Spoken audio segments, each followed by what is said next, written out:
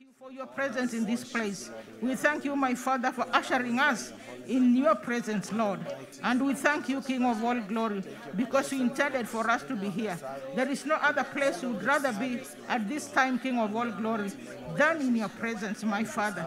Thank you, Lord. Thank you, Lord. Thank you, Lord. Thank you, Lord. Thank you for honoring us, my Father. Thank you for setting up us, King of all glory. Thank you for anointing us, my Father. Thank you for using us today, my Father. In the name of Jesus, we continue to honor you and bless you and glorify your name. And we ask in the name of Jesus for you, Lord. Take over, take over, take over. Do with us as you desire, my Father. Have your way, have your way, have your way. All that you have intended for us to receive, all that you want us to receive, my Father, we have received in the name of Jesus. Because as we pray, my Father, we believe, King of all glory. We believe, my Father, in the prayers that we are praying, King of all glory. So have your way, my Father. Have your way, King of all glory. Anything that is not of you in this place, let it be uprooted now. Anything that has not come from you, my Father, let it die now. If there are any other voices that is not your voice, my Father, let it be silenced now in the name of Jesus. Because it is you, Lord, we have come to worship. It is you, Lord, we have come to honor. It is you, Lord, we have come to praise. It is you, my Father, yes, we worship and adore. Have your way, my Father. Have your way, King of all glory. And my Father, thank you, my Father, for the praise and worship team, my Father. Thank you, King of all glory, for the band. Thank you for the media, my Father. As they lead us, as they usher us, King of all glory, use them, my Father. Let your light be seen through them, because you are our God. You are the one we have come to honor. We have come to worship. Receive all the glory. Receive all the honor. Thank you, Jesus. Thank you, Lord. Let your will be done through us. In the name of Jesus, we have prayed, trusting and believing. Amen, amen, amen. Welcome. Welcome those in the sanctuary. It's the day the Lord has made, so let us rejoice in it. And the online viewers, you are welcome in this place. Share the link. And Agape praise. Lead us to the worship so that, yes, ambush the enemies as you lead us. Amen. Amen. Glory be to God. Amen, amen, amen. This is the day the Lord has made for us. Hallelujah. We're going to rejoice and be glad in it. Amen. David said that in Psalms 122. There is power in this place. There is victory in this place. So we welcome everyone as we're going to praise God. Hallelujah. Media team, can you put for me Acts 16:25? Acts 16:25, when Paul and Silas were in prison. But at midnight, Paul and Silas were praying and singing hymns to God, and the prisoners were listening to them. Continue. Suddenly, hallelujah, yes.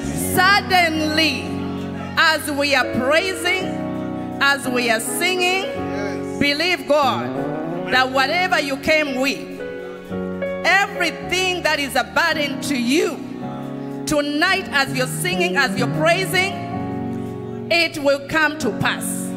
Amen? Amen? Amen? Amen? Amen? Amen. Suddenly there was a great earthquake, so that the foundations of the prison were shaken, and immediately all the doors were opened. Amen. And everyone's chains were loosed. Hallelujah. Hallelujah. So whatever chains are binding you today, yes. As we are praising, as we are ministering, as we are calling the name Jesus, they are losing right now. So be ready. Put on your dancing shoes. We are going to call the mighty God, who is a healer, who is a deliverer, who breaks all chains. Hallelujah. He is the Alpha and the Omega. Hallelujah. Woo!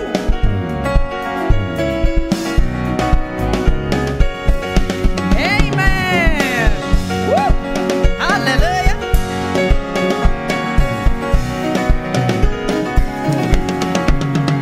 Alpha and Omega, you are worthy of our praises today. Alpha and Omega,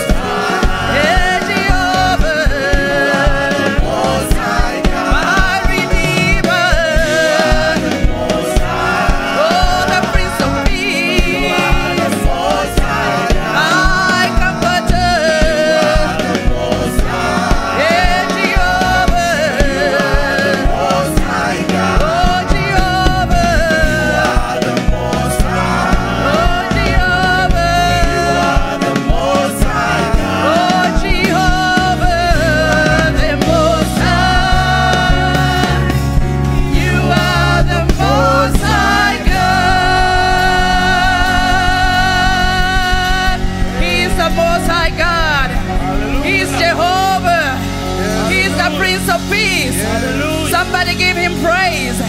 Give him adoration. Hallelujah. He deserves to be glorified. Hallelujah. He deserves to be praised. Yes. He's the mighty God. Hallelujah. He is the Redeemer. Yes. The Alpha and the Omega. Yes. There is no one like him. Yes. The beginning and the end. Yes. We give you all the glory, Lord.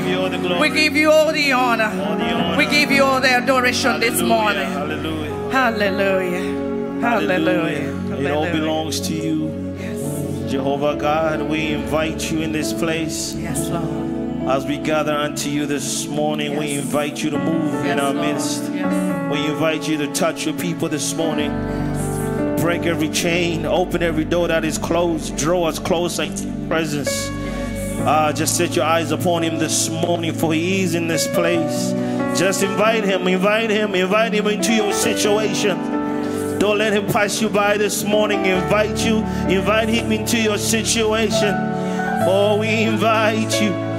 Oh, you are the Alpha and Omega, the beginning and the end, and nothing compares to you. Nothing begins without you. You alone are God, Jehovah. You are the Most High God, above every situation. No way.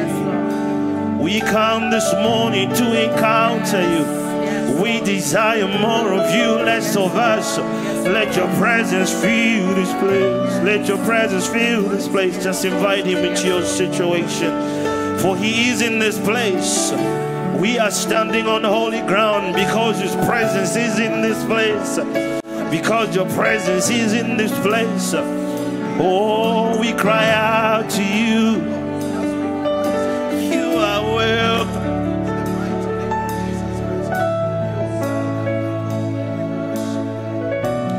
We invite you, oh God. Worthy, worthy, worthy, worthy, worthy, worthy, worthy. Just access his presence. He's in this place. You are welcome in this place.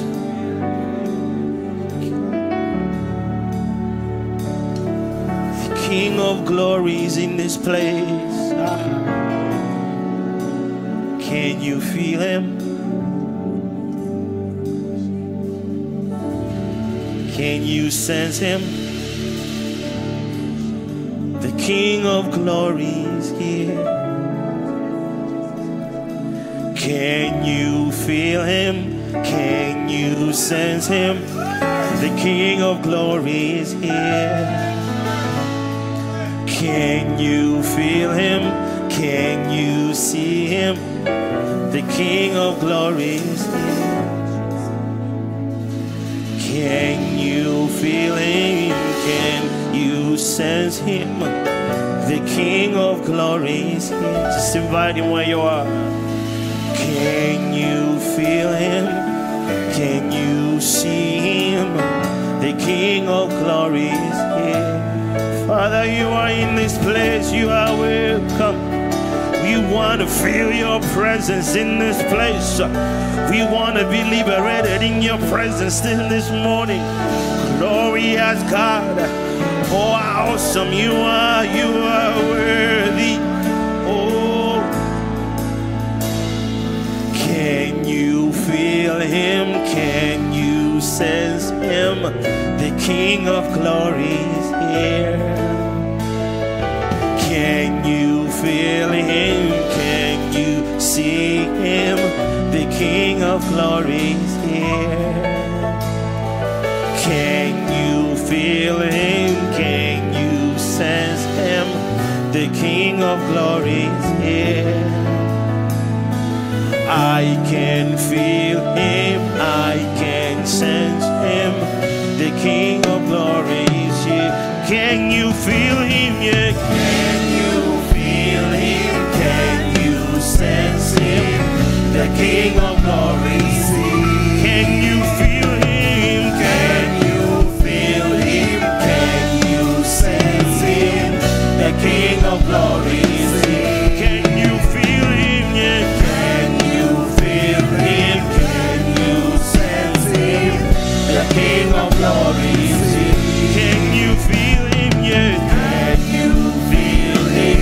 Can you sense him?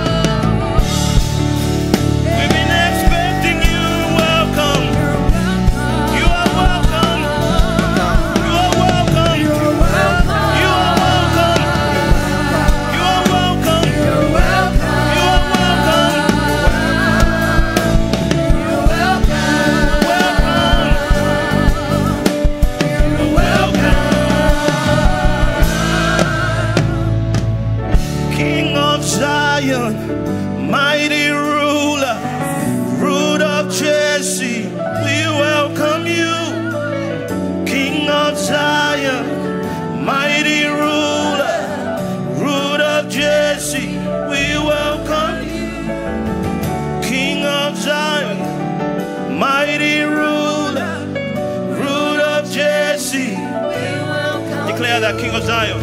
King of Zion, mighty ruler, root of Jesse, we welcome you. King of Zion, mighty ruler, root of Jesse, we welcome you. King of Zion, mighty ruler, root of Jesse, we welcome you. We welcome you this morning. We declare you are King of Kings. Yes. We declare you are the mighty one, the mighty ruler, the mighty King. You are majesty. Move in this place. We welcome you. Every situation in this place, every circumstance in this place shall bow to your name, shall bow to your name. For you are majesty. Just worship him where you are. Just worship him where you are. If the King of majesty in this place, will you just stand and stare at him? Just worship him where you are. Invite him in your circumstance. Invite him in your situation. Just surrender unto him. We surrender unto you. You are King. You are King. You are Lord of Lords. Be glorified. Be exalted. Be magnified. Oh, say something sweet to the Father. Say something sweet to the Father. Oh, his presence is in this place. We welcome you. Oh, bring your every situation. Bring your every circumstance to him. Oh, we lay it all down at your feet. We lay it all down at your feet. Oh, we lay it all down at your feet. You are in this place. You alone be magnified. You alone be exalted. If the King of glory in this place, what will you do? Will you worship him? Will you worship him? Will you worship him? Be magnified. You are glorious, King. In all your ways there is none like you. You are holy in this place. Oh, we want to know you more. We want to press into your presence, Father. We glorify your name. Spirit, you are worthy. Roam in this place. Roam in this place. Touch your people this morning. We glorify your name. We glorify your name. King of glory, mighty ruler, root of Jesse, we welcome you. King of glory, mighty ruler, root of Jesse, we welcome you. We welcome you, King of Zion, mighty ruler, root of Jesse, we welcome King of Zion, King of Zion, mighty ruler, root of Jesse, we welcome you. King of Zion, mighty ruler, root of Jesse, we welcome you. King of Zion, mighty ruler, root of Jesse, we welcome you. King of Zion, mighty ruler, root of Jesse, we welcome you. Mighty ruler, King of Zion. Just worship him, just speak to him. If the King of glory is in this place, what will you do? Will you worship him or will you let him pass you by? Don't let his presence go. Just grab onto his presence. He's in this place. I don't know what it is you want to say to the King, but he is in this place. By faith, reach out and touch. By faith, reach out and touch. Oh, Father, I cry out to you that you will work in me, do a surgery in me, rearrange, do a shifting in me. me. Pour out your presence. Pour out your spirit. Break every limitation. Break every chain that's bounding me. Oh, lay down, slash down every wall that surrounds me. Oh, we pray, we cry out to you, King of Kings, in surrender. We surrender, we surrender. For we are yours, we are yours, we are yours, we are yours. I am yours, I am yours, I am yours. Take me and use me, I am yours. I'm yielded to you, I'm a vessel. I'm yours, I'm yours. Take me, use me as a vessel. Take me, use me as a vessel. Take me, use me as a vessel. Take me, use me as a vessel. Draw me closer to you.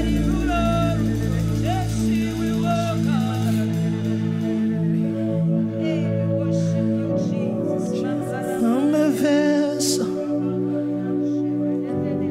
Lord, I'm yielded to you. I'm a vessel. Take me, use me as you will.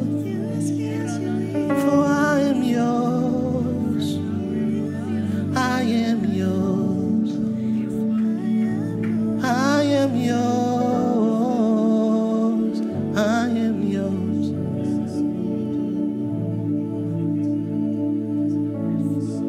I just surrender unto Him. Everything, Father, that keeps us from you, Father, you rearrange our priorities. Draw us close into your presence. Draw us into your presence, oh God.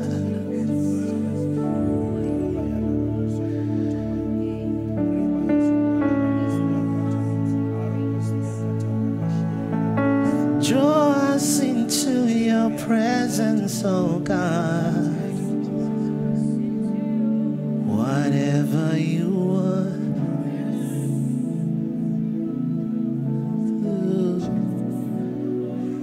Lord, you can do through me. Whatever you want to say, Lord, you can say through me. Whatever you want to do, Lord, you can do through me. Whatever you want to say, yes, Lord, you can say through whatever you want to do, you can do, Lord, you can do through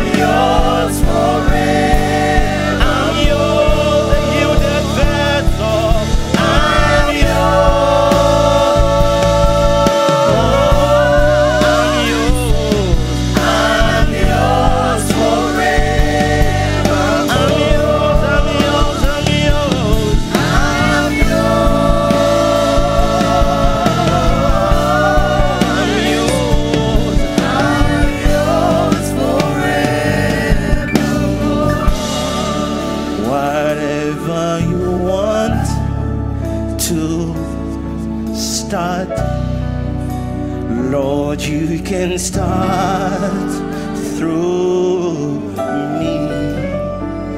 Whatever you want to end, Lord, you can end through whatever you want to start. Come on. Whatever you want, we are yielded vessel. Oh, Lord, you can start through me. Whatever you want to end, whatever you want to end, Lord, you can end through. I'm yours, I'm yours, I'm yours.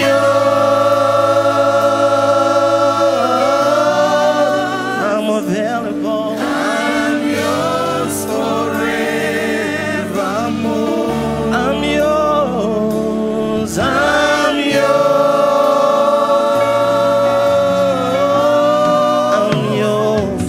I'm yours forevermore. I give myself away.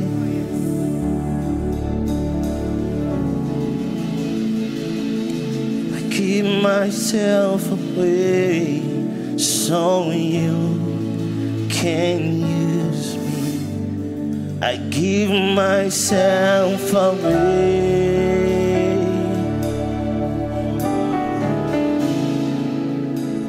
I give myself away so that you can use me. And I give myself away. I give to you. I give myself away so you can use I me. Give myself away.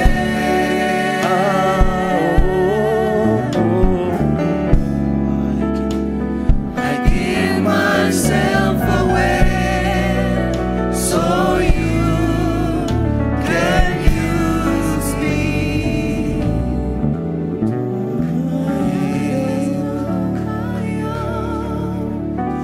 Here I stand, Lord.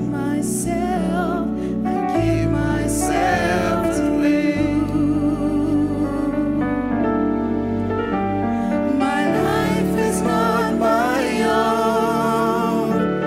To you I belong. I give myself to you. My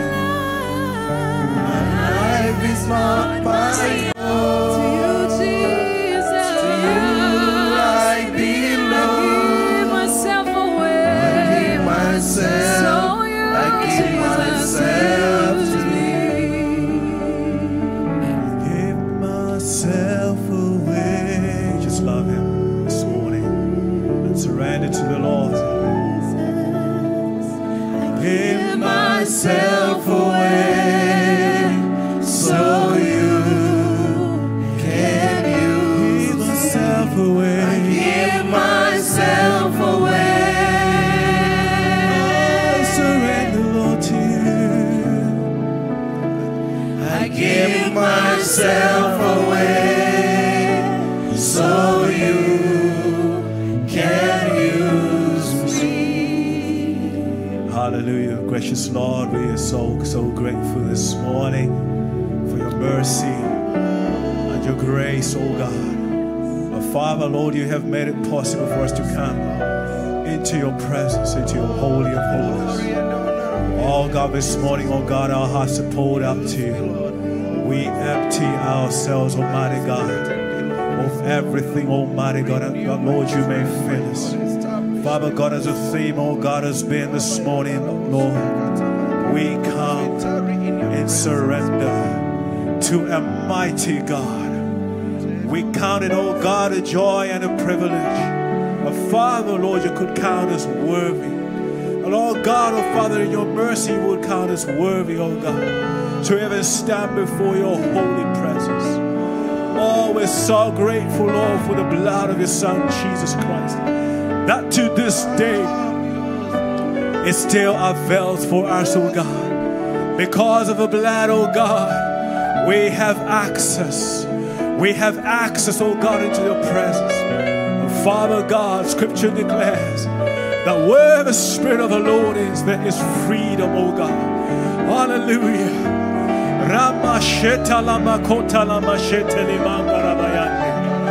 There is freedom, Almighty God. Oh, oh, in your presence, there is fullness of joy.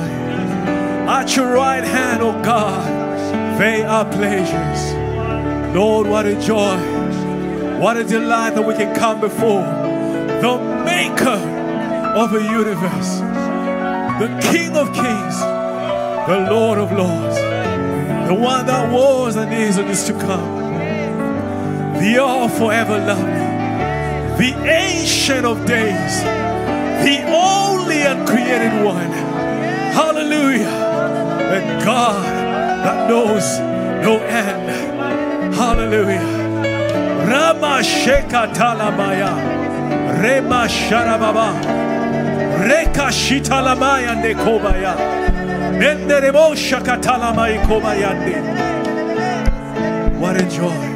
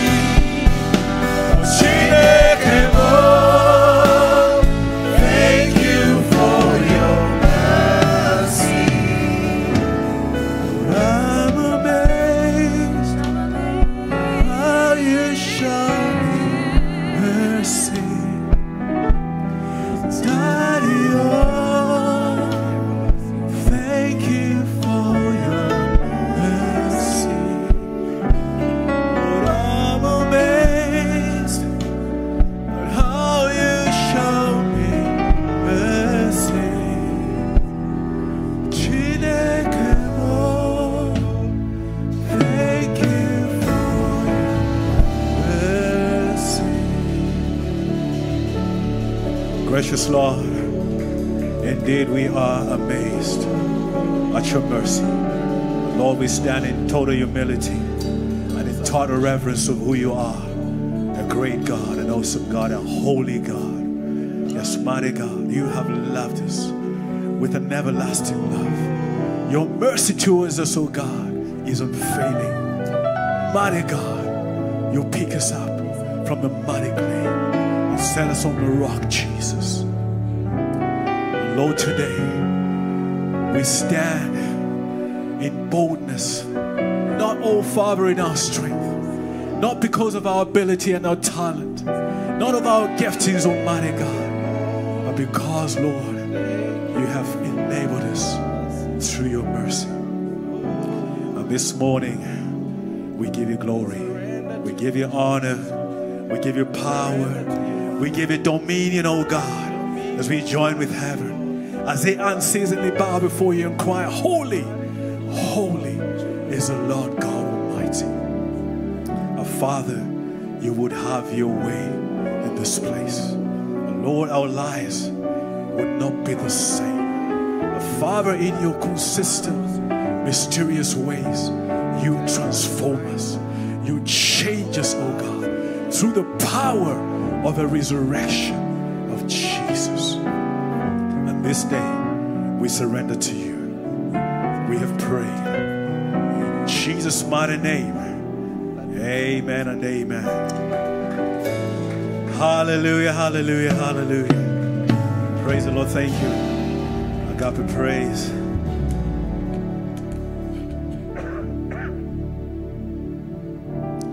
Praise the Lord. Hallelujah. It's always difficult to stop a move of God. You know, when God is moving, sometimes it's very difficult for us to just stop that flow. But I want to encourage you to bask in His presence this morning, because the Lord is here. And even as I stand here to speak, it does not stop Him from doing what He is doing. Amen. Amen. I want to greet you in the precious name of our Savior Jesus. Amen. I want to thank Reverend C, the overseer over Straight at Agape, for giving me the opportunity to just bring a word of encouragement, a word of exaltation to each one of us this morning. I believe I will not be long, because the message I bring is nothing strange. I'm not going to preach anything that you've never heard before. I'm basically sharing some encouragement as I felt the Lord just speak to my heart, and I believe He's also going to speak to you in the same way. I just want you to encourage your neighbor. Just say to your neighbor on your left, you matter. And then speak to the one on your right. God knows your name. Hallelujah. Praise the Lord. We're going to pray once again, and then I'll just go ahead and just quickly get into this brief word, and then we'll be praying together. Father, we want to thank you, because Father, you have called us for such a time as this. You have called us into the kingdom in a very different time. And Father, we count it a privilege. And Lord, we will stand and be counted. We will not sit back. We will not hold back. Father God, we will pour of our lives and just let you do that which is your desire concerning us. We honor you, we bless you, because you're a good God. Father, even as I speak, I pray, Father, Lord God, you will take these lips of clay. And Father, you will take over my mind and my faculties, oh God, and just enable me to be clear and to deliver your word, oh Father. Father, even as you've desired it. I thank you, Father, for each of these, your servants, your children, Almighty God, that Father, sit in this house. It's not by accident, but by divine order and purpose. For you purpose this day that each of these, your people, for even those that, Almighty God, are listening to us online, that they should be in this moment for such a time as this. Therefore, God, we surrender back to you. We honor you because you're a good God. Father, you will have your way. Your kingdom come. Your will be done on earth as it is in heaven. In Jesus' name we have prayed. Amen. Praise the Lord. Hallelujah. For a title, the message that I bring is nothing. Probably you would just say, this guy has nothing new to say. I speak about the same thing all the time, because I only see one message in the Bible. Amen. So the word that I bring today, if you want a title, is the mission is still the same. Say to your neighbor, the mission is still the same. Hallelujah. Praise the Lord. So before I get into our message, I just want to acknowledge the fact that, it's been so powerful the way We have been led this morning from the prayer time through the praise and worship. Agape, thank you so much. That was so powerful. I needed that because, this morning as I was praying, I was like, God, where are you? But when I walked in this house, I just felt stirred up in my spirit. So this month we've been looking at a theme which is basically around us being available if we're going to be a people that will impact or that will have the right kind of impact in our time and in our generation. And I got thinking, I was saying, most of the time, what would stop us from being in that place of real availability? Because availability is really subjective depending on how you interpret stuff and from what perspective you want to look at it. But I wanted to just start with something very general. Like most of the time, we, especially who are part of evangelical or Pentecostal movement, we sometimes get lost in our own things. And we get sometimes to a place where we begin to mystify everything around us, and we move away from the basic, authentic relationship that we have with God. And so I'll just, to help us understand that, I'll ask each one of us, when you pray, what do you really pray about? What do you really pray about? So most of the time we will pray for needs, we will pray for progress, we will pray for power, we will praise, we will worship. But I just wanted to just bring a few steps that will help you. That helped me when I do my own personal devotion. We're all different. First of all, we need to pray for God's kingdom to come. You see, we are about the kingdom. What does that really mean? It means that I should not only be preoccupied about me. We're a body and a family here. Sometimes don't pray for you. Pray for other people. Just say, I'm going to pray for people. Even maybe put in a list of names and pray for each of us people. I promise you, you'll be amazed what begins to happen. Because when you pray for other people, God begins to speak to you. Most of the time when I've had God speak so clearly is because I was praying for other people and not for me. I've had many of us, those kind of situations. So pray for the kingdom of God to come. So that basically talks about the people receiving the message of God. People people that are around you, people in the church, pray for other people. We need to demystify our walk with God. God is an awesome and great and mighty God. And many times when we come before Him, we were having a discussion. We usually have our time of sharing, and we study the Bible together as a praise team. In one of our sessions, I think we're talking about devotion and power. In fact, it was a question of what does it mean to have more power or something like that. So we were talking to ourselves and saying, see, we need to come to a place where you basically demystify this concept of God and relate, because God has invited us. So what does that really mean? You see, God is awesome. Yes. I react differently. When I come before Him, I was just sharing with the team, I said, when I come before Him, one of the things that I've seen consistently for me, I don't know about you, I will shed tears. You see, people will tell you, men don't cry.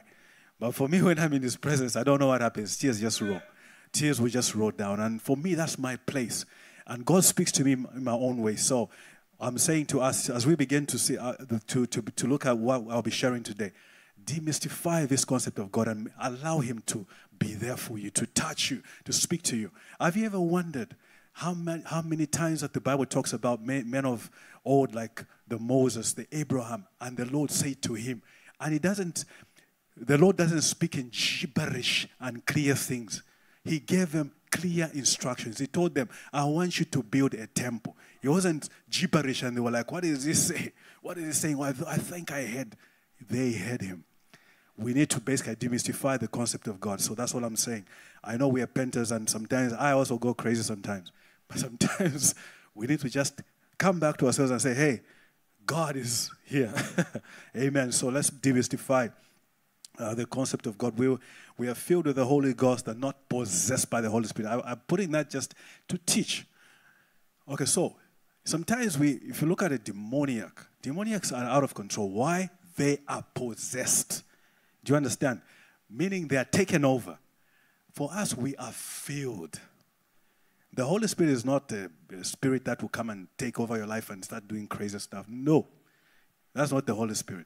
The Holy Spirit fills you. You will manifest strange things, like you start laughing crazy. You can You'll be slain sometimes. I've gone through those things where you're hammered and you can't get up. Those things happen. But I want you to know that the Holy Spirit does not possess you. Tell your neighbor, you're not possessed of the Holy Spirit. You are filled with the Holy Spirit. I just want to just demystify. The reason why is I am saying these things because sometimes we fail to engage practically because everything is a mystery. Everything is like a daze. So we can't really engage God correctly. This is basically a foundation. Just have that background even as we go forward. Then we are to be transformed by the renewal of our minds and not be transformed by the removal of our minds. So the Bible says, be transformed by the renewal of your mind, not removal of your mind. So don't come into church and leave that professional person that you are in those environments where you execute professionally and you are so strategic and everything. You come into church and you bring us an empty head. You just become this crazy person. You understand? Where you don't want to think. Think. Tell your neighbor, think. Think. So today I'll be bringing a challenge. For those of you that are younger than us, some of us were born before computers. We were born a long time ago. So some of this stuff is really strange to us. When you're teaching us, we're like, what are you doing? The world has changed. So we need to operate differently. That's what I'm saying. So for the young people, it's a bigger challenge. For me and a few other people that are probably now brackets where we are on the fifth floor of some structure. You know, we are counting our times. Be realistic. I think I've spoken before. But be realistic. Don't think like you're going to live forever. You basically practically have maybe 30 years at the most. 30, 40 years if you really live long. For me, I've told the Lord, if I can still walk at 90, I want to be there. But if not, hallelujah. You understand what I'm saying? So, all I'm saying is, be transformed by the renewal of your mind. Don't remove your mind. Don't come here and play dumb. Most of you are very smart. So we want that mind in here. So God and chaos do not go together. Amen.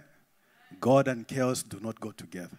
So just remember that God and chaos don't go together. So just judge for yourself. Don't be, chaotic environments are okay as long as there's a Spirit of God is, but there's a certain chaos which is like, no. You understand? So I thought I should just put up that before we go into what we're speaking about. So the first thing I want to put, if you're taking notes, is the God we serve. I want to talk about this God that we serve. So for us to understand where we are going or why about this mission, who do we serve?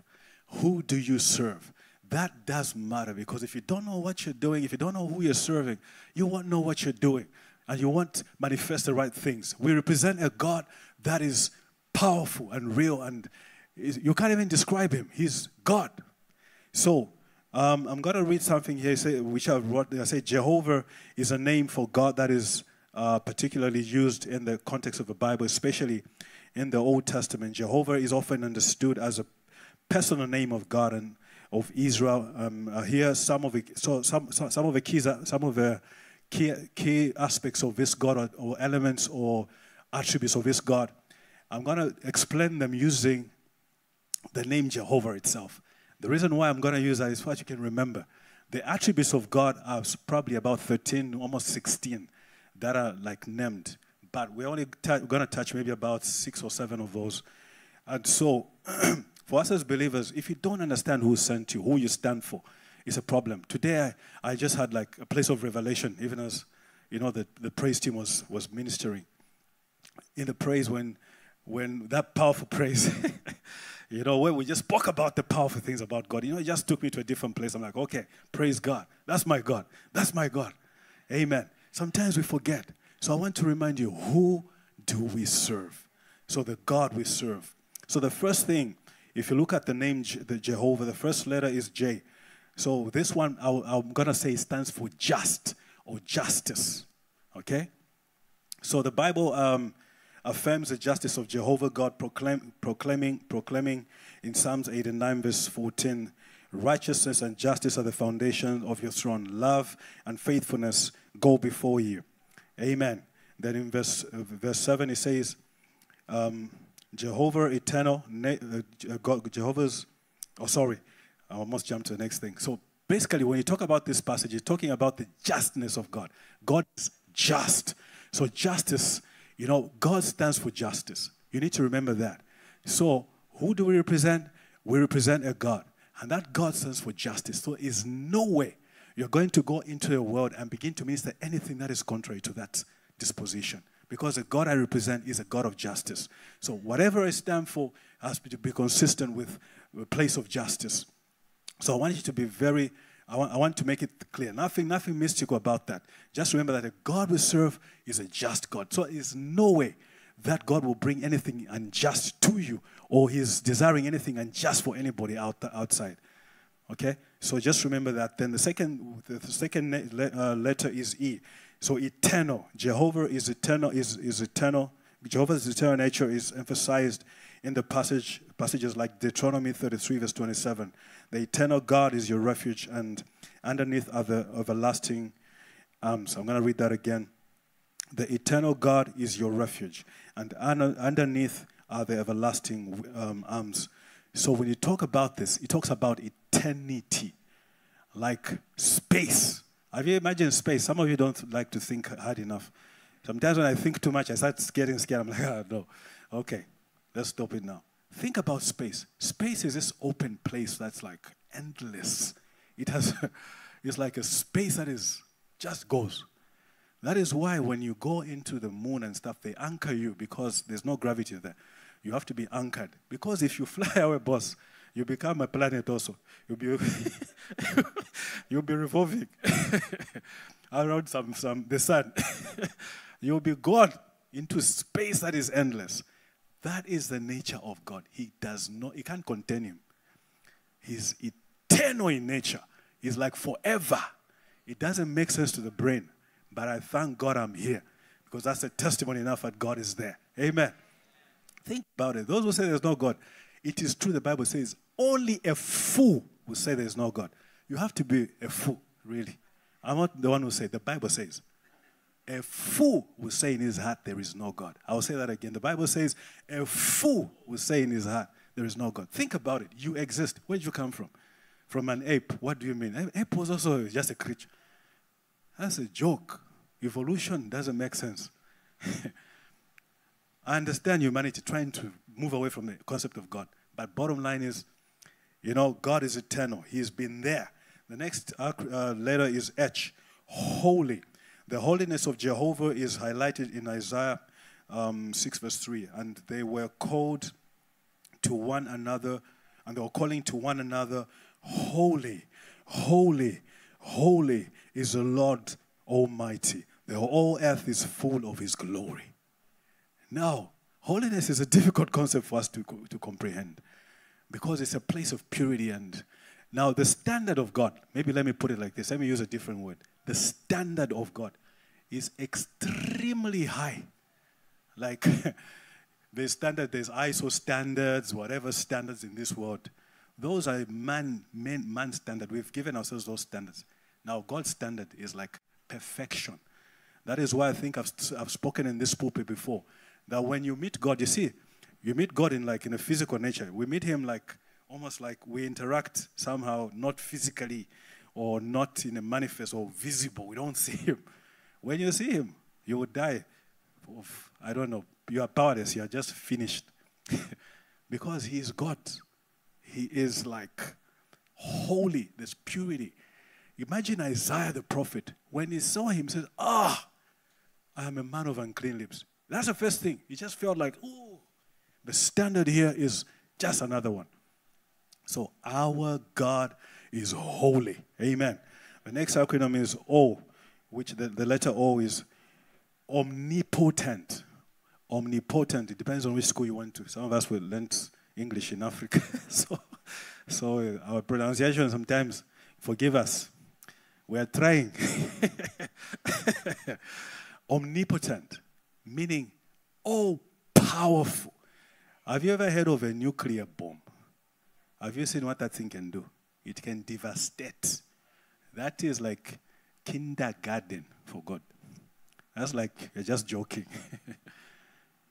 So the power of God is like beyond. Now, I'm saying these things because sometimes the way we behave as believers, which God are you serving? We are scared. We are not sure. We are like, maybe, you know. But the God that I'm talking about is omnipotent. He is all-powerful. There is no limitations with this God. The limit is with your brain.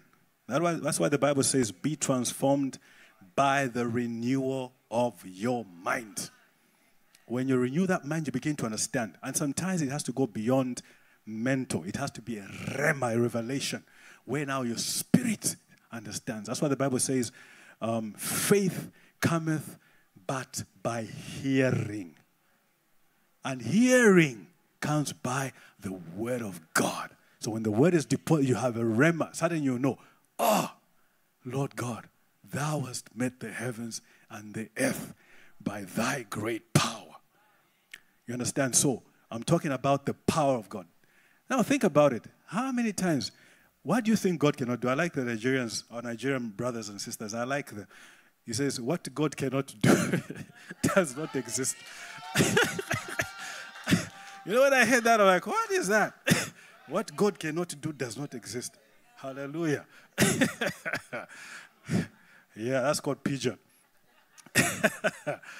It's not English. You write that in your exam, they'll fail you. Don't do that. So, the issue is, what God cannot do does not exist. Apart from anything wicked, God is not wicked. You know, his attribute will not allow him to be wicked or anything. But in terms of, like, limitation, that song talks about limitation. God got no limits. There's nothing that will stop him. He can zap you from, but Philip was translated from one place, like from Maryland into Pennsylvania. Boom. Afika Philip. We arrived. Sorry, I used my native language. I speak in tongues. I was speaking in a tongue, not the tongues of the Holy Spirit. So Philip is zapped, and he finds himself speaking to a eunuch, the Ethiopian eunuch. And ministers, after he's finished, he's zapped back. Is this Star Trek now? I know those that watch Star Trek, probably those things are, yeah, they're on TV. But the thing is, God has no limitations.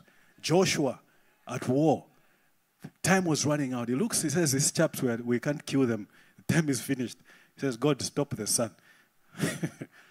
Now, think about that. That's a crazy ask. That's knowing your God. That's knowing that what God cannot do does not exist. He says, stop the sun. Do you know what that means? That is like rotation stops. That is a disaster from science. But God stopped the sun. I don't know what happened. I don't know what happened, but God stopped the sun. So what God cannot do? What God cannot do? What God cannot do? Amen. Oh. Praise the Lord.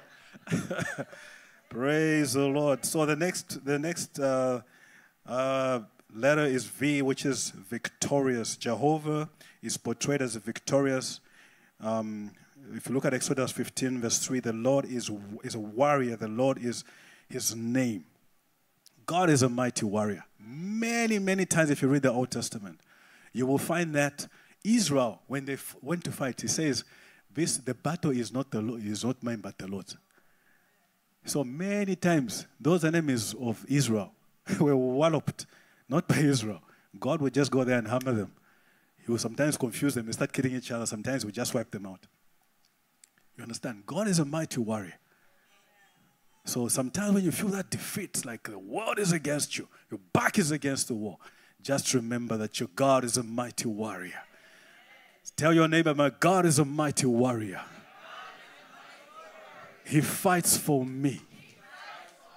He fights for me. Praise the Lord. Hallelujah. The next letter is A, or Alpha for those that use the phonetic alphabet. Is almighty. This is almost the same as omnipotent.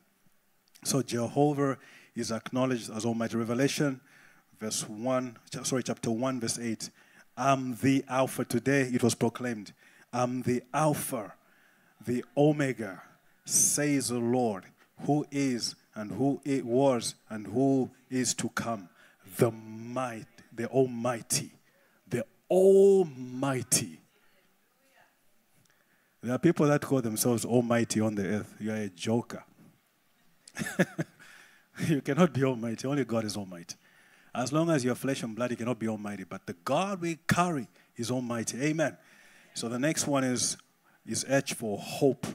Believers find hope in Jehovah. So this is Romans chapter 15, verse 13. May the God of hope fill you with all joy and peace as you trust in him, so that you may overflow with hope by the power of the Holy Spirit. Amen. So if you look at these characteristics, I just picked a few. If you ask the choir or the praise team, we went through like a span of them. Or the word span is not English. It's like a number of them. My children are the ones who brought that word in their house. When they're saying something is a lot, they say a span. Yeah, so the attributes are a lot that describe who God is. We've talked about omnipotence. There's omniscient, meaning he knows all things, everything, even the things that haven't happened yet. He knows them. Can you imagine? That is so scary. Can you imagine being able to see tomorrow in this totality? That is another level. But God is like that. He sees like way ahead of your life. So anyhow, I thought I should just lay that foundation for us. The next stage or the next point we want to deal with is, what has he done? Or we can say, what has he done for you and me? That is the next question we're asking. I'm going to go through about 3 points under this one, and then I'm going to go towards the real message, and then we'll be closing. We'll be doing a call to action. What has he done? The first thing I'd like to talk about is justified us. He has justified us. What does that mean? Okay, so if you look at Romans chapter 3, verse 24 to 26, the Bible says, and all are justified freely by the grace through the redemption that comes by Christ Jesus. God presented Christ as a sacrifice of atonement through the shedding of his blood to be received by faith. He did this to demonstrate his righteousness because in his forbearance he had left the sin committed beforehand unpunished. He did it to demonstrate his righteousness at the present time, so as to be just and the one who justifies those who have faith in Jesus Christ. This is from 24 to 26. So when you look at this passage, I'm going to read a few more. Galatians chapter 2, verse 16. Know that a person is not justified by works of a law, but by the faith in Jesus Christ. So we too have put our faith in Christ, that we may be justified by faith in Christ and not by the works of the law, because by the works of the law no one will be justified. And then Galatians chapter 3, verse 24. So the law was our guardian until Christ came, that we might be justified by faith. Then I will read one more, Romans chapter 5, verse 1. Therefore, since we have been justified through faith, we have peace with God through our Lord Jesus Christ. Now, in case you don't understand this big word, justification, justified, basically what it means is you are guilty, but God has decided you are not guilty. I'm telling you, it's tough to conceive. That's why people don't understand salvation, that is so simple. It's simple but difficult. Simple in the sense that you don't have to do anything to earn it, so to speak. Christ did it all. Christ paid the price for you. Because of the blood of Jesus Christ, all you need is a faith in that process, and God will consider you clean. When you come before him, God doesn't judge you based on your activities and everything, because you'll be dead already. You understand? God is like, he can't stand certain things. Because if you look in the past, his radical anger sometimes, there had to be intercession. Like if Moses wasn't a good guy, Israel would have been wiped out. But many times when God was like brutally annoyed, he says, I'm going to kill these people. Moses says, you can't do that. So that same God what he has done for us is a mystery. It's a miracle because he has decided to hold us not guilty. I think I say it right here in this pulpit. The term, I plead the blood of Jesus, is not in the Bible. You won't find it. If anybody can find that, you can show me. I've never seen a scripture like that, like, I plead the blood of Jesus. But how many of you have ever prayed like that? Yeah, we do that. You know why we do that? It was popularized by a guy called Charles Finney. He was an evangelist. He was a lawyer. So he says when he's brought before judgment, when he stands before the court concerning his sin, he says, I plead the blood of Jesus. Because that blood avails for me. I am justified. Amen. So that is a very big thing. Now, the reason why I bring that up is because sometimes the devil will tell you, boss, you cannot go tell people about Jesus. Who are you? I saw you yesterday. You are justified. The devil is the accuser of the brethren. The devil is accuser. He will accuse you. He will remind you of stuff that you don't want to think about. But just tell him, I've been justified according to Scripture. Amen. The second part is sanctified. We have been sanctified. What does sanctified mean? Yeah, we've been sanctified. So sanctification is a process by which a believer is set apart and made holy by God.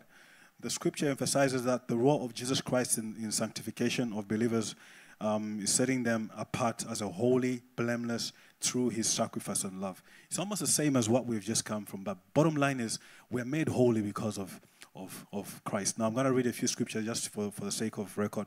1 Corinthians chapter 1 and verse 2, to the church of God in Corinth, to those sanctified in Jesus Christ and called to be his holy people, together with all those everywhere who call on the name of our Lord Jesus Christ. Therefore, Lord, their Lord and ours. Amen.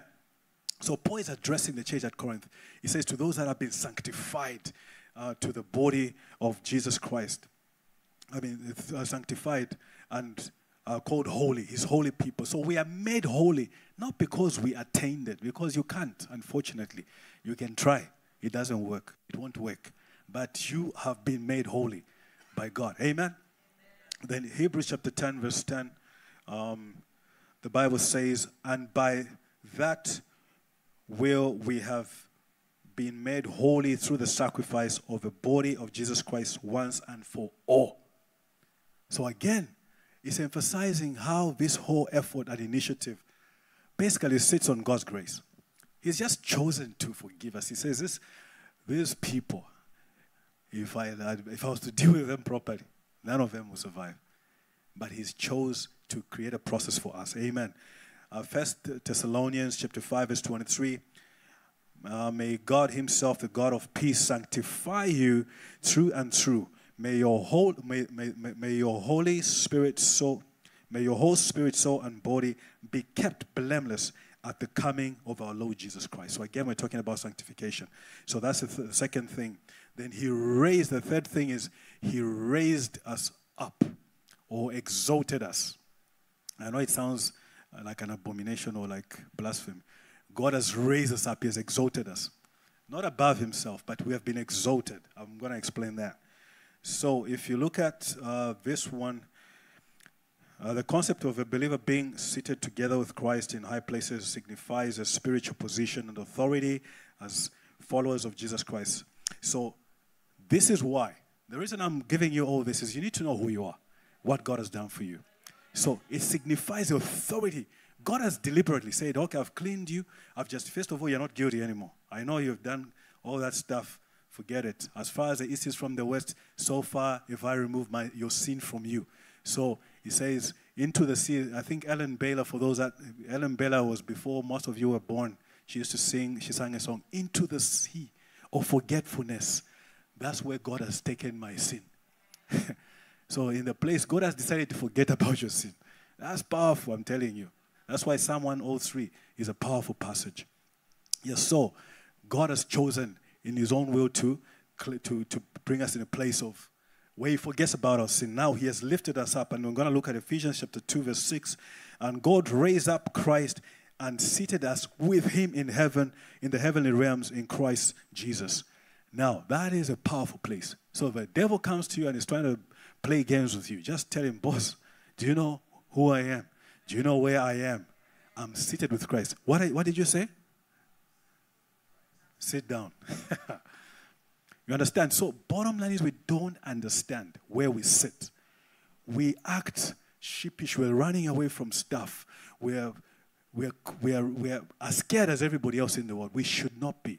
How do you change that? You need to meditate on these passages I'm giving you. Go and think about them and allow God to transform you. Colossians chapter 3, verse 1. Since then you have been raised with Christ. Set your heart on things above, where Christ is seated at the right hand of God. Amen. Set on your heart on things above. Where because why? You are seated. You have been raised with Christ. So your mindset has to change. You can't be so mundane like everybody who is hopeless and helpless, trying to find purpose in wrong things, trying to just push limits on wickedness. You know, people now, they are not just wicked. They push it. They want to be super wicked. I'm telling you. People don't just, wicked is not enough. They want super wickedness. We can't be like that. We can't be in that same mindset where we move from we're also just like everybody else. No, we can't. So then if you look at, so basically those two passages, we'll talk about, so he says, so if you look at these passages, they highlight the spiritual reality of a believer being united with Christ in his resurrection and exaltation, sharing in his victory and authority as they live out their life of faith on earth. So when we're living on this earth, we cannot be like everybody. Some of my colleagues at my office, you see, if you're a sales guy like me, sometimes there's pressure. Because targets don't stop. When you finish a month, you think you did well. Another month has started. You have to start again, pushing a target. So my friends just say, why are you always happy? Why do you always have joy? Why are you not stressed? I said, boss, I can't explain that to you. You understand? You know, the joy that God has given me, no one can take it away. Nothing will take it away, because I understand that things are beyond the superficial, what we see out there. So basically, I'm saying to you, you need to understand who you are. You are seated in high places with God. The third one is filled as with His Holy Spirit. Now, this one is a big one. All of them are great and big. But this one, I like it because the church doesn't understand. I don't know what analogy I can give about this one. But bottom line is, God has given us the Holy Spirit freely. But we're always begging for the Holy Spirit. We're always begging for the Holy Spirit. Let me tell you a secret. The Holy Spirit is already poured out. The problem is we just need to align and allow Him. Allow me to just stray a little bit. I will make sure that I come back quickly. I was thinking about this, and the best analogy I can give you is a song written by the late Keith Green. Keith Green is one of my favorite because, when I was dating my wife, we used to share a lot of that music, the two of us, so we lived through it. So this music, for me, it has like, it's anchored me in a lot of ways, because this guy was a bit extraordinary in the way his thought pattern, his devotion was different, was radical. It was difficult to follow because he brought up very radical ideas. And one of his songs that I love, for those that in fact, music is now out there on YouTube. Go and look for a song called Draw Me by Keith Green. So Draw Me is a song by Keith Green. It says, draw me, oh draw me, please draw me, my Jesus, into your presence where I cannot lie. My soul is so thirsty, I cannot endure it. And if I can't get closer, I surely would die. Take me, oh take me, please take me, my Jesus, quickly before I forget that I'm lost. For so many times my mind has deceived me that I really don't have to carry the cross. And then he says, I just need to know how to pray. My wicked desires block the way. Sometimes I have grieved you away. I don't want to do that today. And then he says, help me. Oh, help me. Please help me, my Jesus. Save me from sins that I thought were of God. Kill me with kindness and break through my blindness. I know until I'm dead, I can never live on. Amen. What is its lesson? When I listen to this song, the lesson is this. The Holy Spirit is poured out, brothers and sisters. It's not like God poured out and then he unpoured. If there's anything like that. The Holy Spirit is poured out. We need to die. That's the problem. We are too alive. We're busy with ourselves. Too many things going on. You need to learn to die before him, to surrender. That is where you come into a place of devotion, a place where you are completely open. Let me tell you something. It is worthless for you to pretend before God. He knows you. Everything. Even the things you don't want us to know that you think. He knows already. So why are you wasting time coming and acting religious before God? Stop it and be real. Just come to him as you are. He knows everything. Boss, he knows it. Everything he knows. Even the things that you think that if you were to broadcast them, people will be freaking out. What?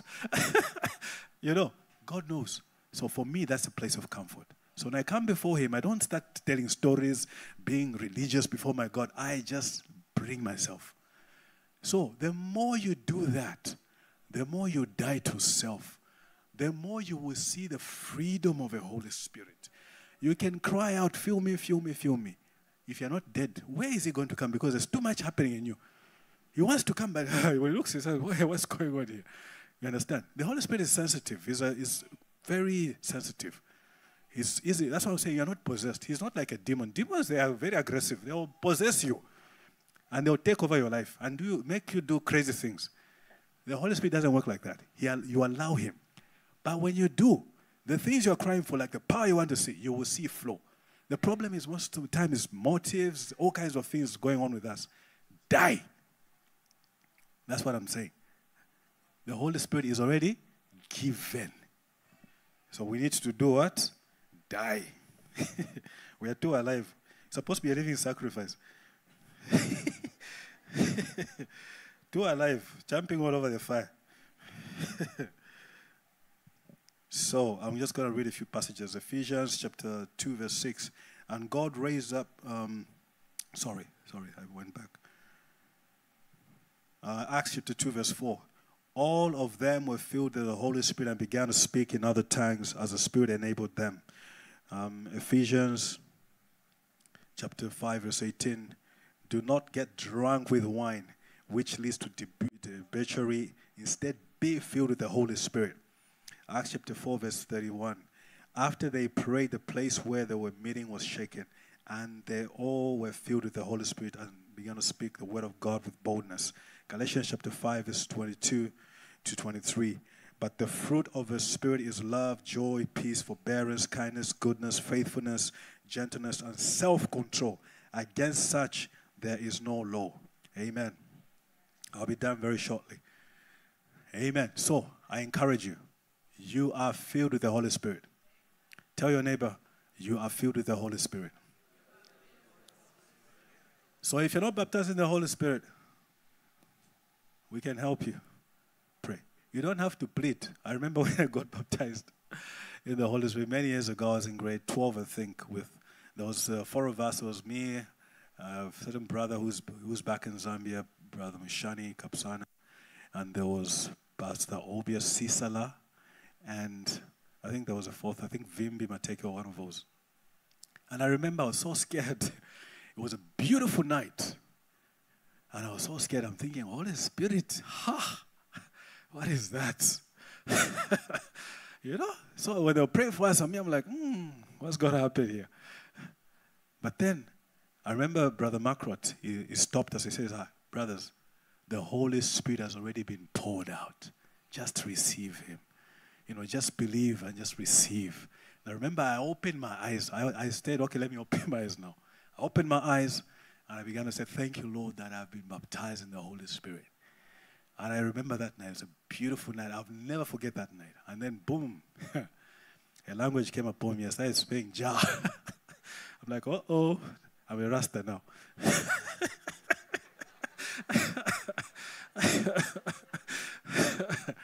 I did some crazy things. I mean, tongues, and I mean, the feeling, I felt like I was covered, my whole body. And that feeling does come back many times. But even if it's not there, I have been filled with the Holy Spirit. So don't be moved by feelings. Don't wait for goose pimples or whatever. Don't wait for a rush. You have been filled with the Holy Spirit. All you need to do is allow him to work in you. Amen. Praise the Lord. We are almost there. One more before I move to the final things. He authorized us to represent him. Tell your neighbor, you are authorized. You are authorized. So, you have the legal right to carry his power. You've been authorized. And I'm going to show you from Scripture. Matthew chapter 28, verse 18 to 20. The Lord came to him and said, all authority in heaven and on earth has been given to me. Therefore, go and make disciples of all nations, baptizing them in the name of the Father and of the Son and of the Holy Spirit, and teaching them to obey everything I have commanded. And surely I am with you always to the very end of the age. So, Christ is talking about us being authorized because of him. The Bible says we are what? Seated with whom? Christ. And it says, all authority has been given to me in heaven and on earth. So it's not just in the heavens and the earth and under the earth. He has authority. So you have been authorized. Luke chapter 10 verse 19. I have given you authority to trample on snakes and scorpions and over all the power of the enemy. Nothing will harm you. That is a Bible. I'm not manufacturing some stuff that sounds nice. So there's a devil, and he's a very crazy fella. He's been around, the old dragon. He's been around for a long time. He's caused so much havoc. He doesn't like it when people are happy. So he sometimes gives them fake happiness, but his aim is always the same. He wants to kill you. So in case you think the devil loves you, you are joking. That guy hates you with a passion. He wants to kill you. Everything is dangling. Is a trap. So people even say, you even hear Satan worshippers. What rubbish. How can you worship Satan? That is a dangerous pledge. Because you're going to hell. Straight. No question about it. Straight to hell. That's what he wants. So,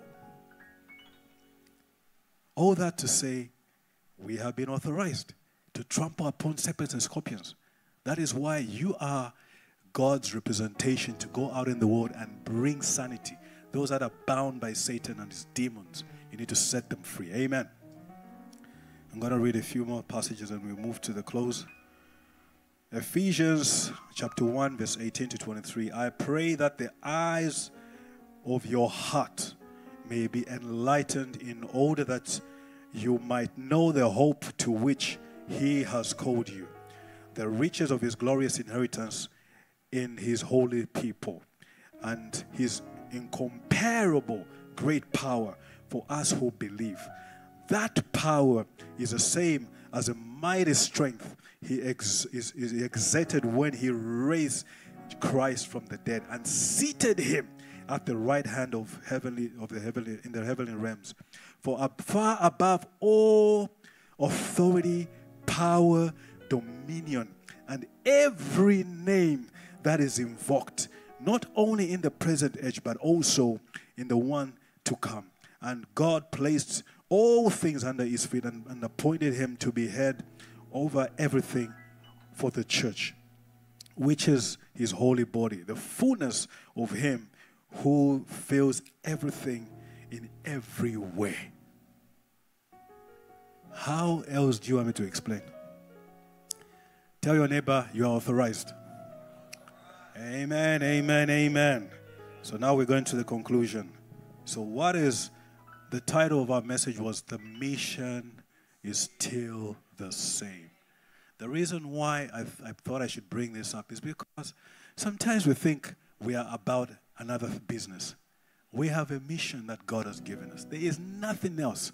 The church is about the mission of God. The moment you start doing your own thing, it's not about God, it's yours. It's your own thing. The mission is still the same. I had to back up and tell you, who are you representing? Who is it that you're representing? Who is it that you're representing? If you don't know, then you'll be playing, Pastor Hagar like saying, you'll be playing monkey games. You'll be playing funny games. Because sometimes we are lost in all kinds of things. So first of all, who are we representing? What has he done for us? We have just established the fact that we are not what we think we are. We are powerful. We carry an authority on our life that is beyond human understanding. Unfortunately, we do not believe it most of the time. We say these things, but we don't believe them. We are all about slogans and everything. The country that I was born in and the country of my citizenship, which is Zambia, we used to have a president, the late Dr. Kenneth David Kaunda. Great guy. Now, there was a time, I look back now, I'm like, why was that? There's a time, you see these politicians, when they start campaigning, when they go into power sometimes, they don't want to get out. They don't want to get out. It becomes so sweet, they want to stay there. We used to chant something like, Dr. Kaunda, Wamuyaya, Wamuyaya, Lesapali. Interpretation, he lives forever, he lives forever, God bless him. Ha! You don't live forever. Only God can do that. You understand? So, the thing is, so humanity is a weird place. So, even for us as a church, we need to understand who we are really for us to operate properly. So, the core mission of Christian belief is often summarized as the Great Commission. That's what we call it. That's a nice phrase that we've come up with, which is found in the Gospels. The scripture below, the scriptures I'm going to read about, we're going to basically describe that. So if you look at Matthew, which I read before, Matthew chapter 28, verse 19 to 20, it says, "Therefore go and make disciples of all nations, baptizing them in the name of the Father and of the Son and of the Holy Spirit, and teaching them to obey everything I have commanded you. And surely I am with you always to the very end of the age." So if you look at this passage, which is basically where this Great Commission expression comes from, the central mission of a believer is to spread the teachings of Jesus Christ, make disciples of all nations, baptize them, and teach them to follow the ways of Christ. It emphasizes the importance of sharing the message and the salvation and making new disciples who will continue this mission. So, most of the time we think, no, the preaching of the gospel and stuff is not for me. Yes, I believe in Jesus, but I'm not a preacher. You are mistaken. The Bible says, go and make what? Disciples. So, you are a disciple. Tell your neighbor you're a disciple. That's what we are. So you have to go and make other disciples. So that's why I was saying to you young people, don't think conventional. Don't think you're Pastor Reverend C. You have to stand in a pulpit and preach. It's not everybody who preaches. Media has changed. Communication has changed. Find your place and be effective. Don't just go out there and make noise. Make sure that you are setting traps for non-believers to fall into a good place of Jesus Christ. So hook them, bring them in your own innovation. Very, very soon we'll be sharing some things that the Lord has been putting on our heart, even as we embark on a mission campaign. You'll be surprised some things that God has suggested. I say God has suggested because they were not our idea. Very different approaches. What's the key? Bring people to Christ. So we'll be sharing an agenda here. Some of you will be approaching, some of you have already approached to take up roles you have never, things you probably don't think, what is that? What are you asking me to do? We'll be talking to some of you because you have to take your place. Everybody is a disciple. We are differently skilled. Some of us can stand. I was telling Reverend C, you know that I'm a very shy guy. He was laughing at me. I'm actually shy. So when I get this ball, I don't know where it comes from. So yeah. So what I'm saying is people are lost. People are still lost. In case you thought maybe the world has changed now, we can just forget it. Let's stop this preaching and all that stuff. No. People are lost. They are going to hell. And we shall be held accountable. I'll be sharing another song by Keith Green as we close. Because this guy made a mark on my life. And I've never recovered. So, yeah, I also have to pass on that thing. So people are helpless. In case you didn't know, I was in, my barber is somewhere in Greenbelt, but I live in Oni. But I don't like too many people touching my head. So usually when I find a barber, I'll try and stick with them so that they can learn how I cut my hair and stuff like that. So I was in Oni with my son and myself were doing our hair. When I noticed a group from, I think there's a church that's now operating out of University of Maryland. And they were in the mall. They were like sharing. It was just before Easter, I think a day before Easter. They were basically passing out pamphlets, inviting people to church. And some people were open enough to speak. People were being prayed for in the shopping mall. And for me, I was blown away. Like, oh my God, this is a reminder that we think people are happy. They look happy. They are confused and lost and all kinds of things. Why do you think someone would get up and go and start shooting people that he doesn't know? Why would a person do that? That's a place of, it tells you how desperate society is. And we are sitting back in church having a party. We need to repent. So, today there's a call to action. I'm not asking us to do something weird. We just have to be practical. That's what I'm asking. Practical steps, simple things. I'm not saying we're going to do crusades, stand on people's roofs and do what. No. Practical things. Practical things. But we're going to preach the gospel. You need to remember that people are empty, seeking meaning and purpose out of this life. People are going to hell. So we cannot sit and bask. What is the call to action? Our call to action. Hallelujah. Praise the Lord. So the call to action speaks about being available to fulfill the Great Commission. We are called disciples and we must each take our place and do our part. You know, it's not the pastor, I've already spoken about that, or select few. Every child of God is a disciple of Jesus Christ and they must take their place. So, a few points that I'm going to just give to you so that you can remember the call to action. Number one, say to your neighbor, keep it real. Keep it real. Yeah. So, what do I mean? So, if we want to do missions, we need to remember that we're not just a fun club. We're not just gathering here, you know, to sing songs. It's powerful. I mean, there's a place for our gathering because we need to refuel. It's almost like a service for those that drive Teslas. You need to have a docking station. Otherwise, you'll be shut. You have a beautiful car that can't go anywhere because it doesn't have a charging station. Same thing for us believers. We have to come in here and be about charging each other, speaking into each other, equipping. But that's not the end of a party. That's not the end goal. The end goal is not for us gathering on ourselves, you know, and feeling great that, yes, we had a great time. Yes, we do have great times. But we need to keep it real and get out there and make a difference. For young people, my challenge to you is begin to innovate your outreach. Yes, we have inherited stuff that's been done in the past. The giving of flyers. Who reads flyers these days? You understand what I'm saying? We need to now say, what do people do? How do I deliver a flyer? It may not be a physical flyer. It could be something electronic that you deliver. So we need to change our game. So I'm challenging you young people. Some of you are great thinkers, but you don't. When you come to church, you leave your brain at the door. There, you come in here, you are some kind of a zombie of sorts. You walk out and the brain works up. Suddenly you're thinking again. We don't want that. Bring your brain to the church.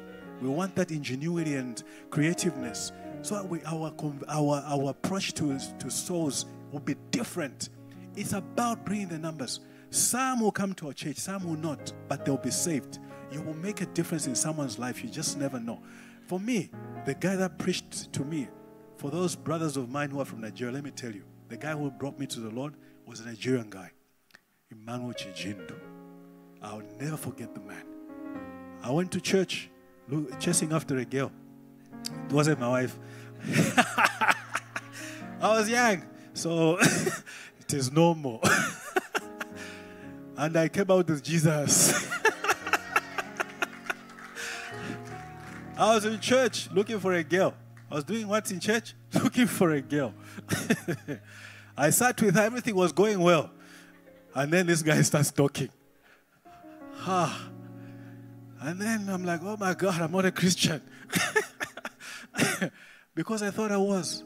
But Emmanuel spoke the word in a way that I could not resist it. And that day I gave my life to Jesus Christ. And today I am what I am because of Jesus. Amen. Amen. I would have probably been dead if I wasn't saved. Because imagine, most of my friends are dead.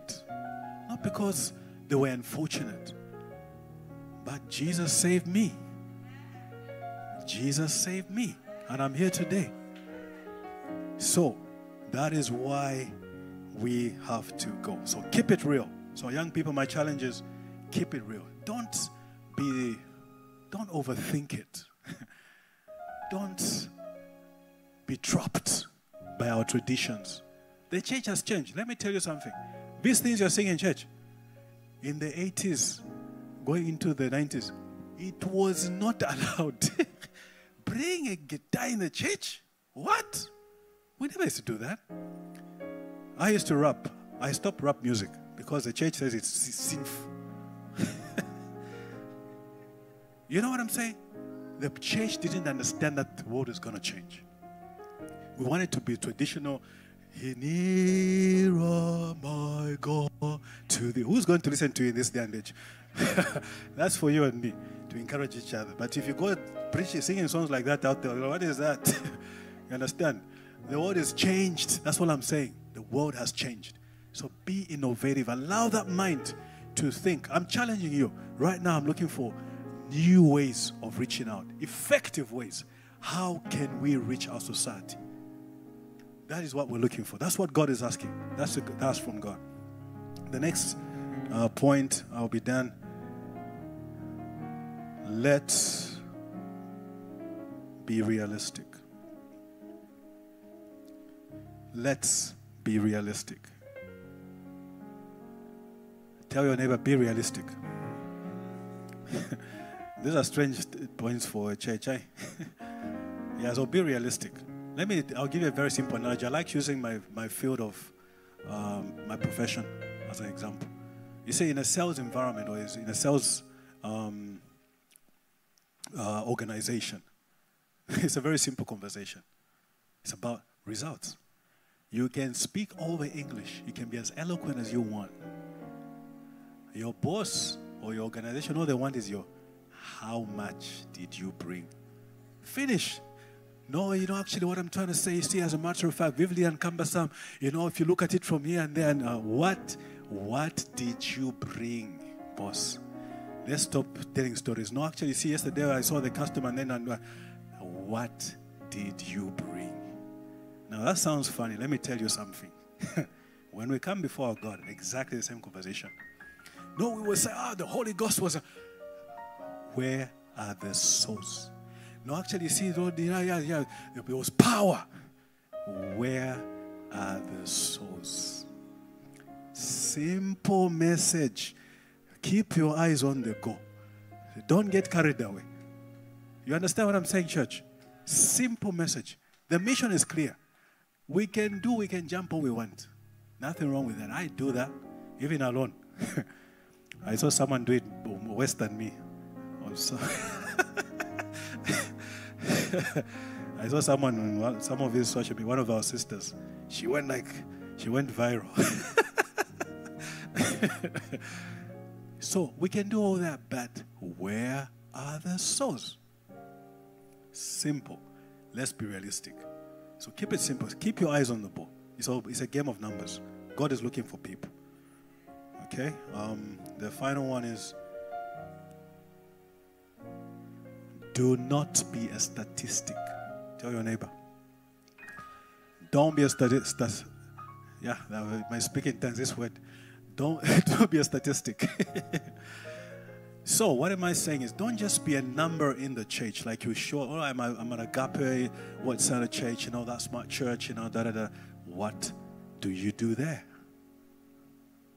We want impact. We want results. Don't just show up here, warm pews and stuff, and say, oh, I belong to the church. Yes, hallelujah, we love you.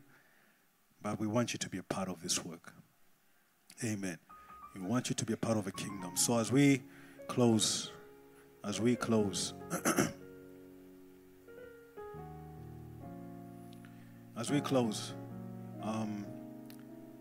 bottom line, if you listen to everything I've been talking about, we're talking about being available.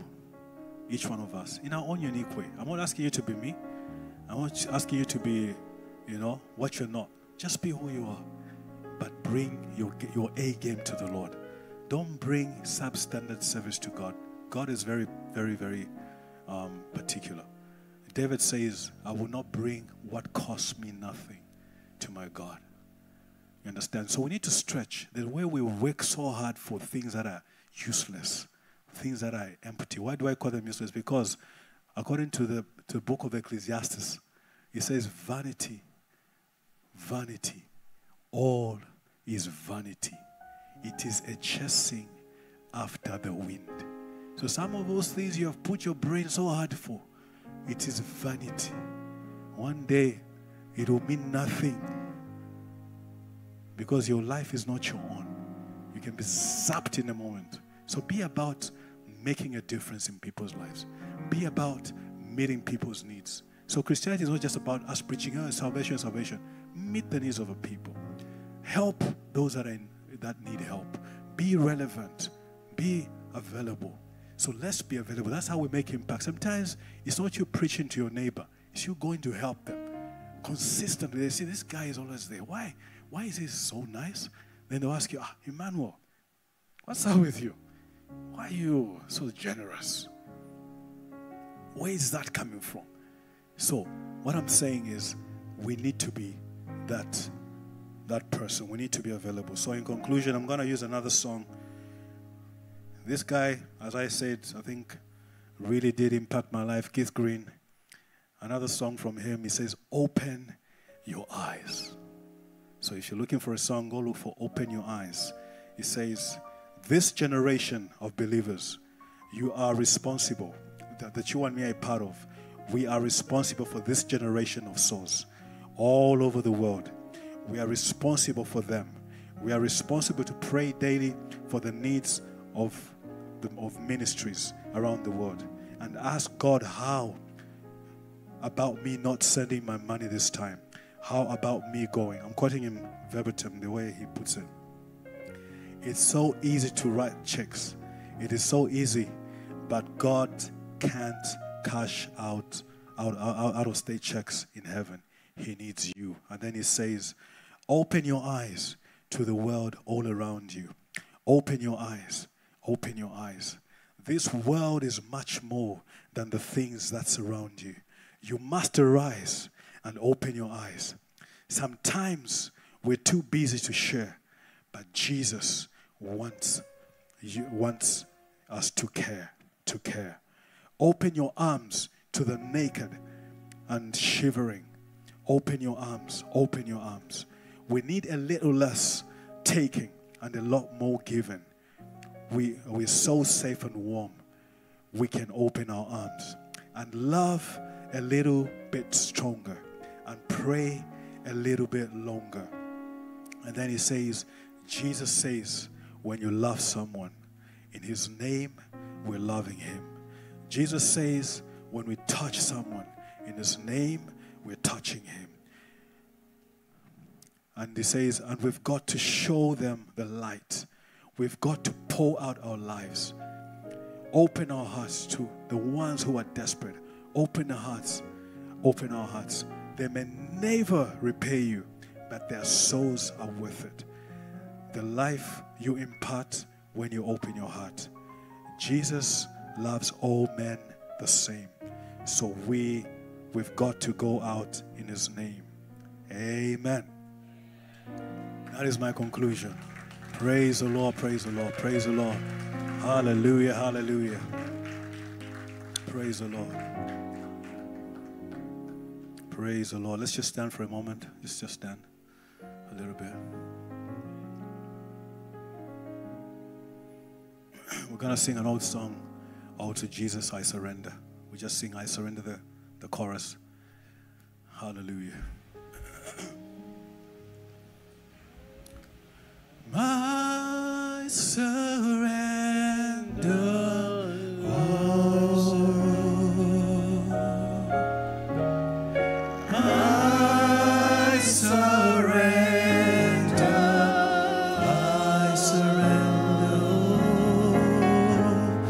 all to thee, my blessed Savior.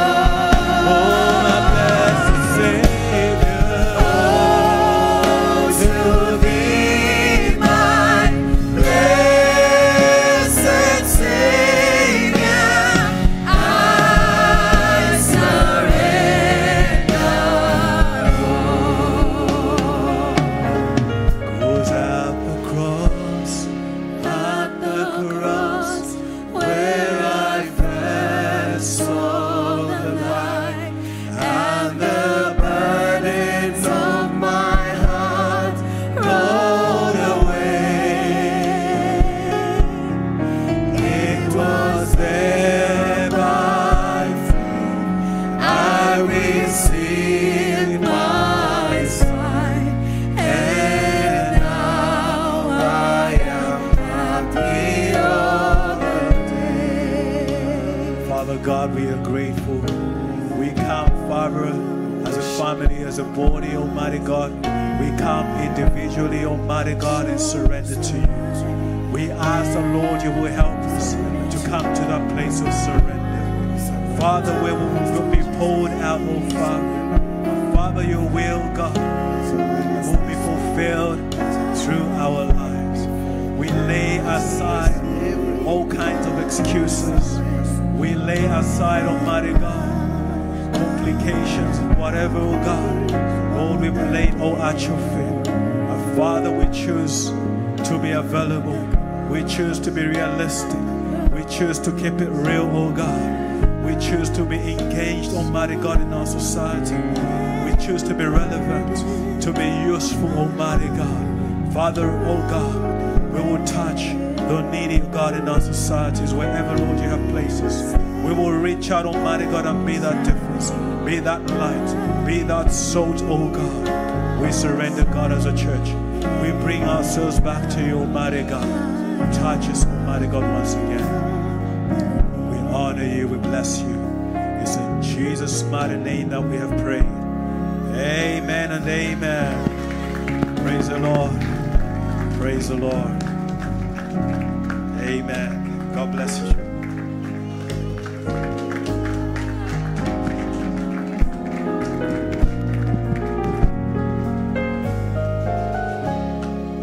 At the cross, Father, we thank you. Receive my sight, and now I am happy all the day.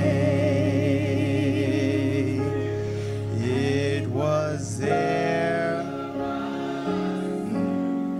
I received my sight, and now I am happy all the day. Father, we thank you for this powerful word. We thank you for the preacher of the hour that imparted this word upon us. Father, may you replenish him. May you restore him. And we thank you for this preacher. We ask that you continue to lift him as he leads your people.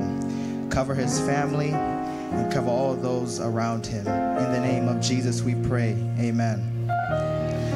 Good afternoon. Good afternoon. I almost said good morning. Good afternoon to each and every one of you.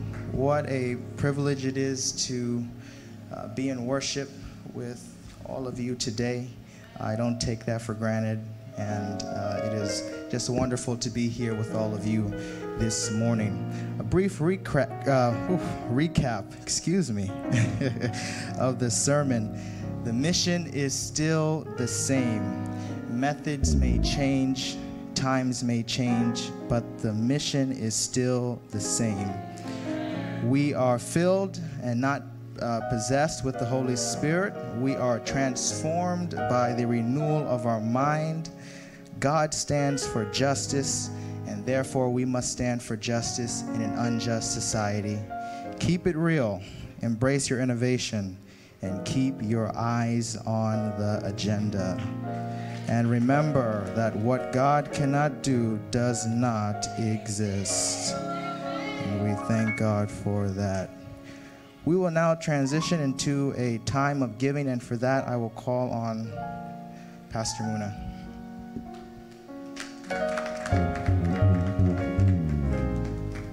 Amen. Thank you. Thank you. Hallelujah. My job is easy today. Thank you again, Pastor Boyd, for that message. You know that God is speaking to us as a congregation, because that is in alignment with some of the things that we're praying for yesterday. So we thank God for speaking to us. Also, in that same line, when it comes to the mission, part of the mission is having a place of worship. That is where people can be fed from, where people can be taken care of as an oasis for God's provision.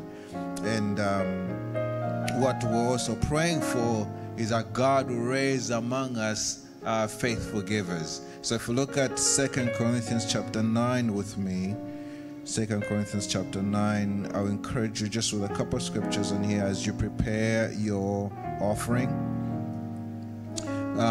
Verse 6 says, I say, he who sows sparingly will also reap sparingly, and he who sows bountifully will also reap bountifully. So let each one give as he purposes in his heart, not grudgingly of necessity, for God loves a cheerful giver. So that is our prayer this morning, that as you give, do not give of necessity. Give because you love God. Give because you want to see his work expand. Give because you want to see the realization and the manifestation of the word that has been preached this morning, that indeed we may continue to distribute the word of God even in this new way, with what God is doing with the media and the social media and the team that God has put together, and just worshiping in a sanctuary. So all those things need to be financed. So may you give as a response to the word today. And the Bible says that when we do this, it says God is able to make all grace. By his grace is able to do this, that he is able to make all grace abound towards us, that you and I, having all sufficiency in all things, we may abound, have an abundance for every good work. So God is able to do this so that you don't have to give out of what you don't have. Hallelujah. When this grace comes upon you, he's able to supply all of your needs and give you excess. But you have to have that heart, that willingness to support the mission. Amen. So hopefully you've got your giving ready, done by now. And there are ways to give. Media, if you could help me put the ways to give up on there again. You can give through WhatsApp. You can give through Cash App, which is the app. You download that on your phone. You can give through Zelle. The Zelle email is there. Or you can give through PushPay. And text that code to PushPay, or you can scan that code that you see on there and it will pop up on your phone and you can give that way. Amen. Hallelujah. Father, we thank you and give you praise that as we respond to this word of remembering that the mission is still the mission. Father, we pray that as we give in response to this word to perpetuate and to push forward the mission, may you receive our offering. And Father, we pray that may this grace to give be our portion. Grant us this grace to give. Grant us this empowerment, oh God, to give. Grant us, oh God, your riches at Christ's expense to give. We thank you, oh God, that you are the one who supplies seed for our giving. And thank you, Lord, that you're able to make this grace so abound unto us that we, at having all sufficiency, oh God, we will abound unto good works. So we thank you, oh God, for reminding us that the mission is still a mission and that it is a good work for us to give unto that mission. So Lord, we pray, receive our offering this morning. Receive our giving this morning as we offer it in the name of Jesus. And mighty God, we pray that those who did not recognize or see the seed that you've given us to give unto you, may you open our eyes that we may see the seed that you've given us to give, that we may give at another occasion. So Father, we thank and we give you praise. And in the name of Jesus, we welcome the harvest of all sufficiency in our lives. In Jesus' name we pray. Amen. Hallelujah. Amen.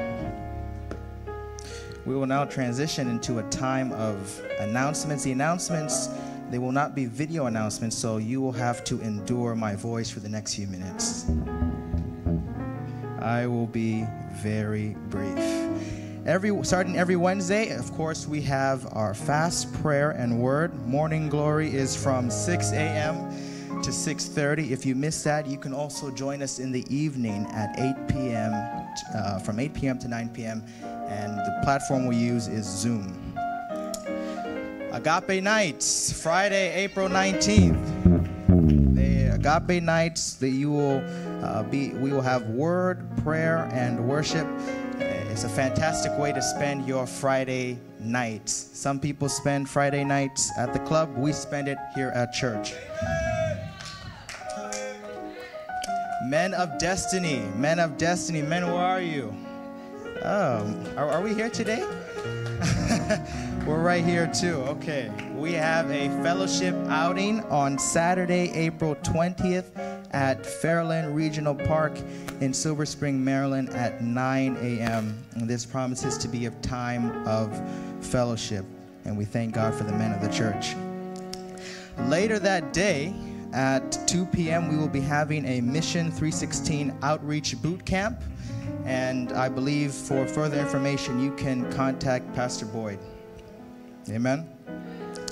May, the month of May is almost here. That means Women's Month. Women, where are you? Women, where are you? Okay.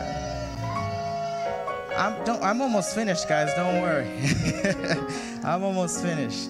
Women's Month. We will be having a powerful month on May 3rd. It will be Agape Nights led by Lady Lulu.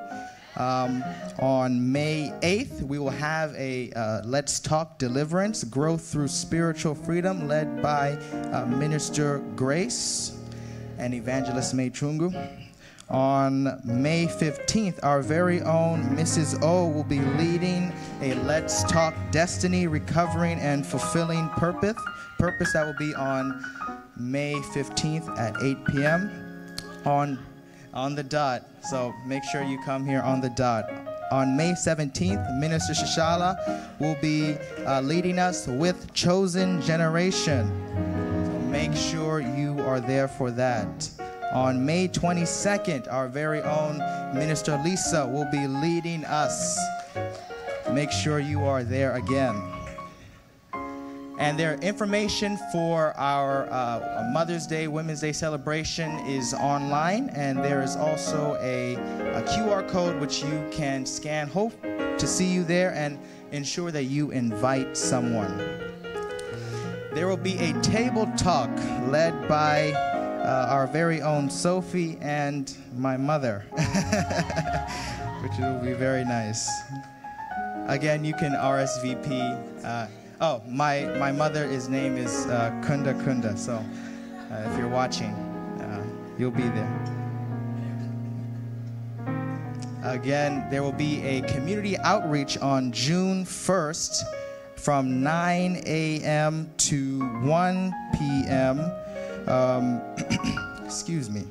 We have an exciting opportunity. This is for the women of the church. We have an exciting opportunity for you to make a meaningful impact in our community. On June 1st, we will be organizing a special outreach event at our Daily Bread in Baltimore, and we want you, the ladies, to be a part of it. This is more than just a volunteer opportunity. This is a chance to show God's love in action and make a positive difference in the lives of others. Transportation won't be an issue because there will be carpools available for those who need it. So don't let the distance hold you back from joining the women of the church in this act of service and love. If you would like to if you need more information, you can contact Dr. Katie for more information. A final announcement that was omitted: all the women are asked to stay, to remain behind after the service. Now here comes the best part of the service. Do we have any first-time visitors worshiping with us this morning? All right, we have some first-time. All right. Amen. You are welcome in the house of God. You are welcome in the house of God. You are welcome in the house of God. You are welcome in the house. Oh, at Agape, you are welcome. You are welcome. You are welcome in the house. Hey, at Agape, you are welcome. You are welcome in the house of God.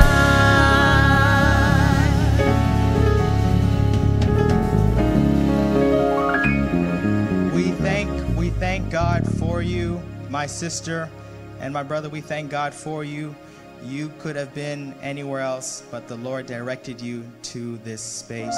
You entered as a guest, but now you leave as family. We ask that you will stay back and we'll have one of our ministers attend to you. We're grateful for you. For those of you watching online, we will also want to acknowledge you. We thank God for you. You could have logged on anywhere else, but you decided to log on to Agape Word Center Church International, and for that, we're very grateful. We have now reached the business end of this service. I told you I wouldn't be too long. Let's pray. Father, once again, we thank you for this service. We thank you for the word that was preached. We thank you for the worship that was lifted up.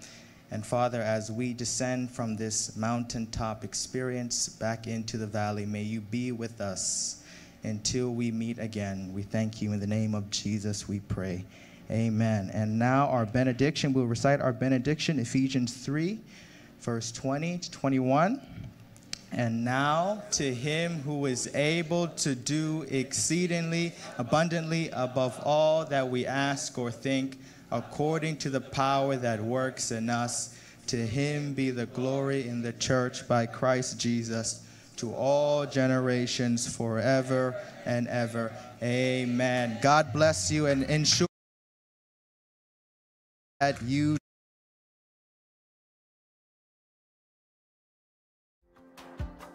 Thank you for joining us at Agape Word Center Church International.